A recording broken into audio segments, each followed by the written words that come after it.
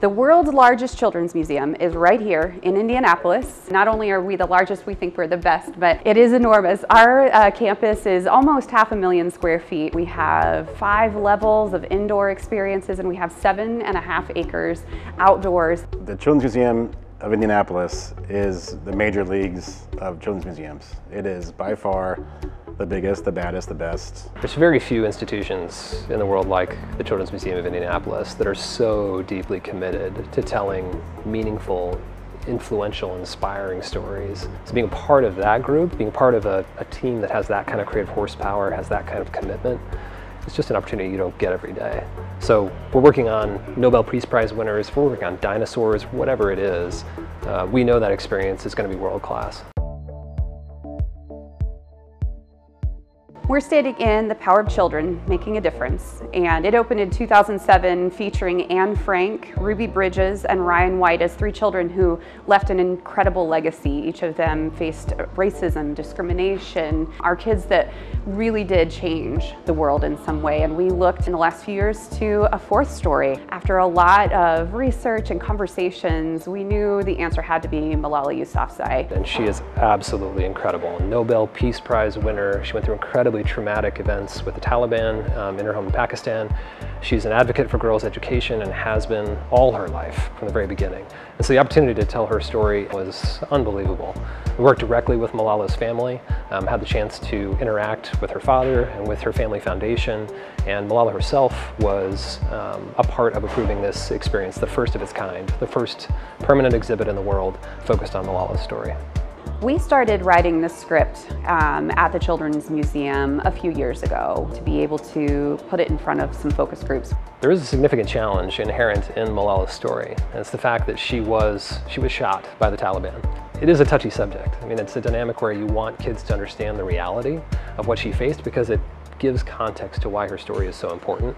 And so they didn't want to leave those pieces off the table. Wanted to make sure that we covered the realness of her story, but in a way that kids wouldn't be scared or be nervous. We have to end on a note of inspiration. The museum team already had a vision for what they wanted for the story. They came to us with an initial script. They even had some storyboards, initial animatic. So they had a beautiful vision for what this piece needed to be. But they came to us in a very collaborative sense to help contribute and decide, well, how are we going to bring this thing truly to life?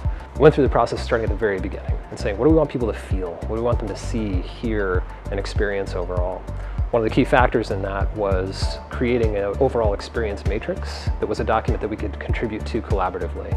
So every line was in reference to some piece of the overall show. It was, what are we seeing in the visuals? What are we hearing in the sound? What's happening in the light show? What's happening in the atmosphere surrounding it? What's the mood and tone that we want to have? From color scripts all the way through to the final music and product and composition and sound design. Another big challenge for all of this is that we did it all virtually.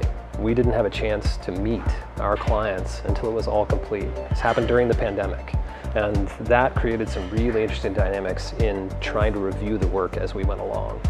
We worked within 3D models. We did a lot of previs. We did a lot of animations in advance of doing the final animations, just so that we could communicate intent throughout the process so that the team felt confident in what the solution was going to be. Because of the legwork that Dimensional Innovations did to ask questions, understand, take feedback, that's why we chose to work with them again. The experience of working on Malala with the museum team was so incredibly gratifying, and luckily, another one came right up, and we had the chance to work on dinosaurs. We had a lot of lessons learned as far as how to organize content, how to organize material, with a lot of eyeballs. Producers, animators, writers, paleontologists, marketing. It takes a lot of organization and a lot of focus to not drop any eggs, no pun intended for dinosaurs.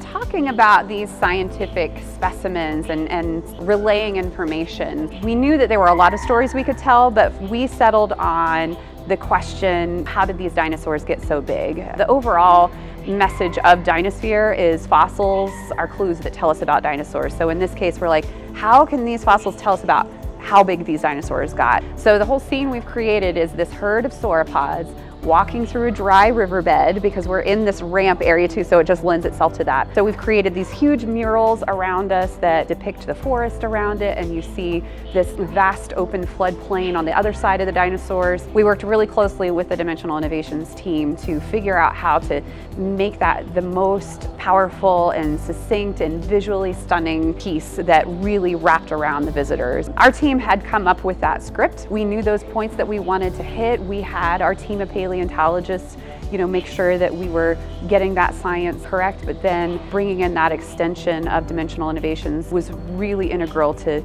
thinking about how we were really going to make this happen. We knew what we wanted to say, but we weren't sure how that was really going to be possible on this landscape.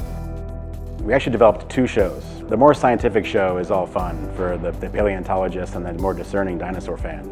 But we also developed a second show, which is called the Interpreter Show. A little more fun, a little more interactive, but that show was a very different tone, which had an actor, an interpreter, would be up on stage and behind the dinosaurs, in front of the screen, kind of interacting with the audience. It's really, really cool. It really sort of changes our work. We have been sort of coming to a more highly technical interpretive experiences over the last 4 or 5 years.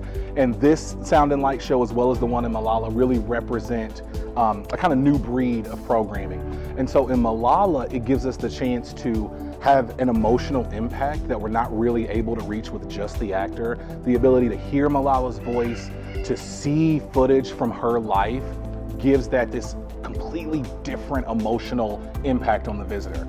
And in a different way, this does the same thing. We're able to have a paleontologist in training go back in time and have a conversation with one of the world's famous paleontologists from the 1800s. One thing that we were really excited to be able to do with this particular show is enhance the captioning and interpretation. We incorporated an ASL interpreter visual into this, in addition to the open captioning that exists in the rest of our work, and to work through what that looked like with Dimensional Innovations to make sure that we were meeting the needs of those visitors just made this much richer.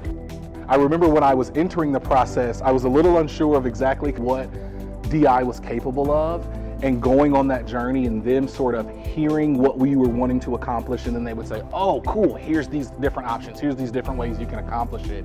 And as we were moving through the process, we sort of got to the end of that, and it was just this ability to kind of really work and frame this kind of path together. So it really was a partnership that kind of get to the goals and dreams that we wanted for our visitors. It was a great process.